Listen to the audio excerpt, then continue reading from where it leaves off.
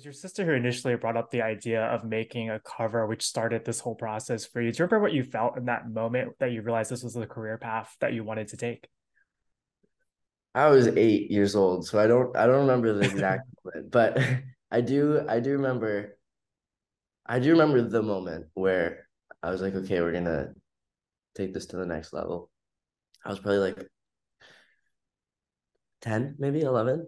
I remember I was in my kitchen and my dad was like, basically, what are you guys doing? Take it to the next level or don't. But Mm. like you've now been doing this for a couple of years. We pooled our money together. We got a Nutella brand deal, and that was enough money for us to go buy a camera. So we bought. It was actually a really nice camera.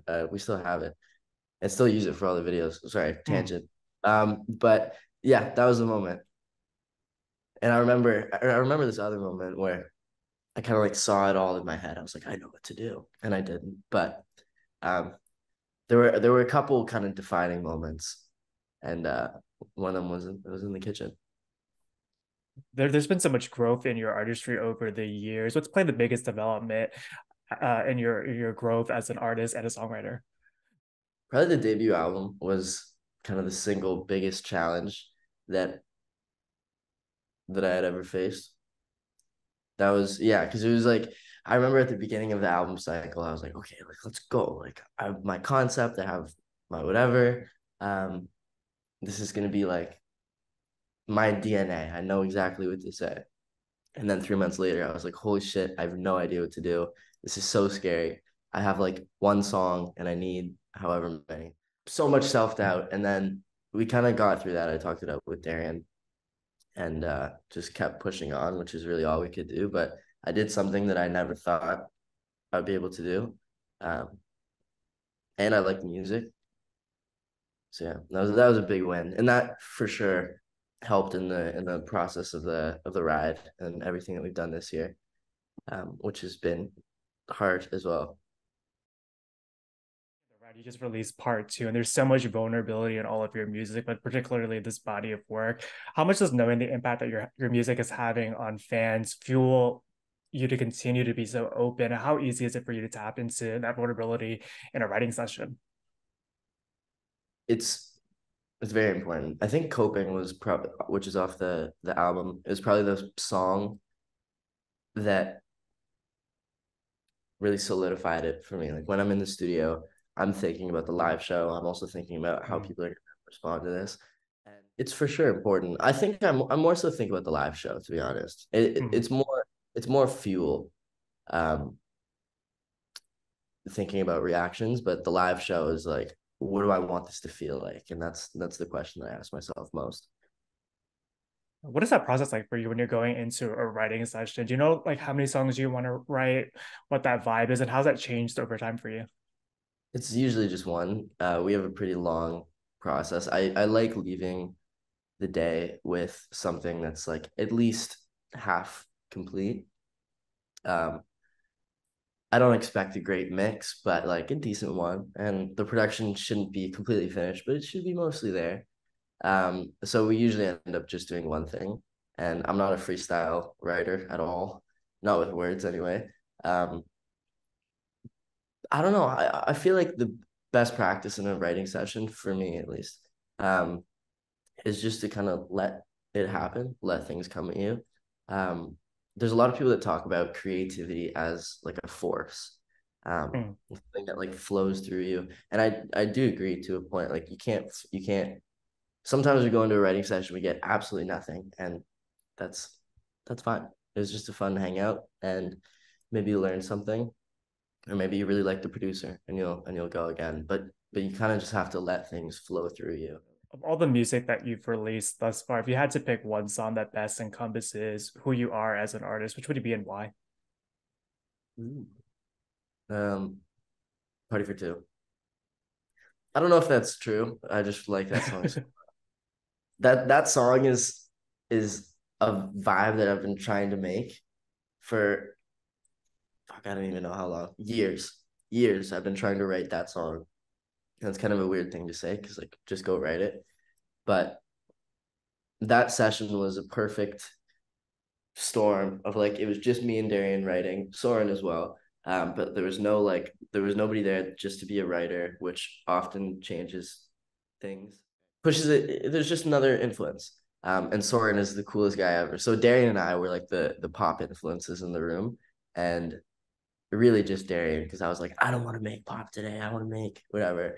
Um, so I just think it's really cool song. You've had and having been on this journey now for a decade, what's been the most surprising part? And is there a moment in particular that stands out to you? All of it, to be honest. everything, every mainstream success that I've ever had is a complete and utter shock. Like obviously we've done the work to get there. I say a lot that Darian and I just kind of brute forced it. Like we've been doing this for Mm, 12 years. yeah.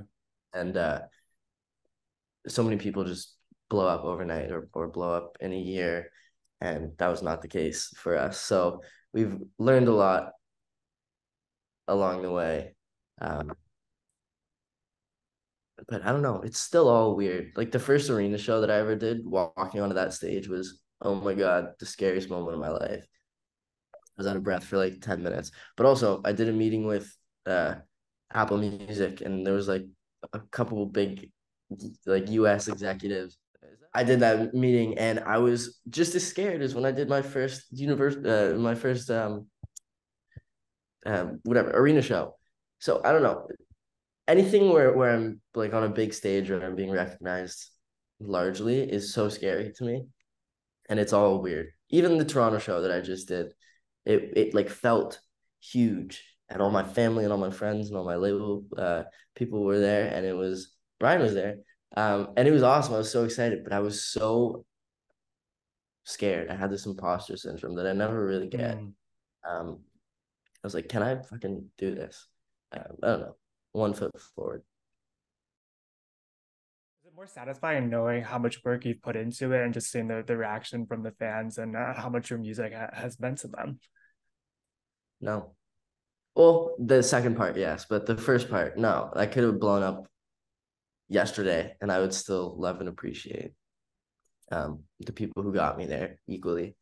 Um, there are deeper bonds for sure. Like there's people that I've watched grow up, which is really fucking cool. Mm. Uh, and like we were both 13 at one time, and now you're going to school.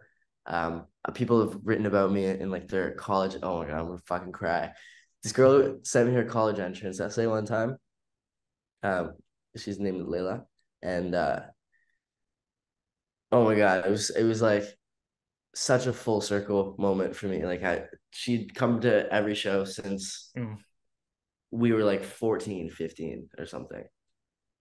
And now going to school, and it was just so crazy. So yeah, I guess the answer is yes then. You're speaking of tour, you're getting ready for the Asian leg of the ride. How much do you use the stage to test out your new material? Oh, it's kind of like the final test. Mm.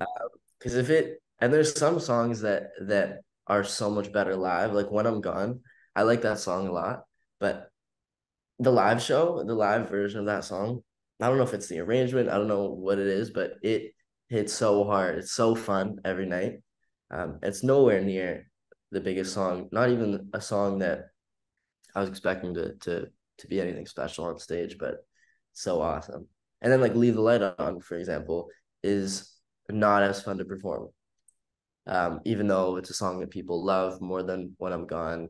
Um, and it's like very poppy and stuff like that, which usually, but it is still fun, but it's just less fun than I thought it was gonna be. I know that you just released the Right Part 2. Have you started writing the next body of work? What can fans expect from you in 2024? We never really stop writing. Every time we're in Yeah. LA, we are always writing or just alone. There's I go through like these little phases where all I can think about, all I can do for like 2 months straight is write. And the last time that happened was earlier this year, like at the beginning of the year. It's every winter. Now that I think about it. Um, hmm. Okay, well, I'm about to start writing a bunch after we get back New from eight. tour. Yeah. Um, Yeah. Yeah, but we the answer is yes. We've been writing. I was starting to kind of get a handle on what I want it to look like. And then we just like to end all of our interviews with a pop culture speed round. Is there a band or artist that fans would be surprised to learn is on your playlist? Oh shit. Oh, this is supposed to be a speed round. See, I'm never good at these. Never have been. In all my years of doing interviews, they say speed, and I immediately slow it Take your time, right take your down. time. Gee. Um, I'd say like rap stuff, but that's not really a Mm. surprise at this point. Um, I listen to a lot of stuff. There's some Deftones, I guess, but everybody's kind of going back and listening to that older stuff. Um, I don't know. Goodness me. I listen to everything, quite literally everything, and I will listen to everything. What about the first album you ever bought or streamed? Oh, 2014 Forest Hills Drive by J. Cole. What about Every word to that album. the what about the first concert you ever attended? Taylor Swift. I think it was Red Tour, or maybe 1989. I don't know. But I left that venue a Taylor Swift fan. I did. Yeah, Did. she's incredible live. What about an album that changed your life and why? Dark Side of the Moon by Pink Floyd.